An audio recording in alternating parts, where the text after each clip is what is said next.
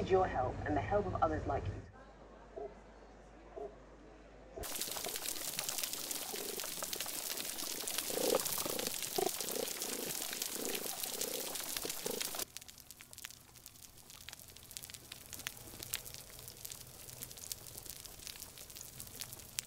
The idea is for it to then be like an online platform so anyone can access it. So we've got a listening collective where you have ears from all over the world, and also people listen differently. So a young person can hear higher frequencies and they might pick out a fish sound that an older person won't. So it's kind of using that collective ability to one, go through all the stuff, but also, yeah, to get through all our data, but also awareness.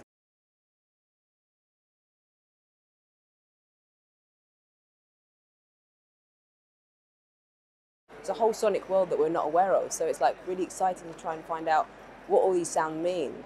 There's all these like nuances in the sounds that we want to know about, so we understand what's happening, how they're communicating, and also ways that we can also help improve regeneration through their sounds.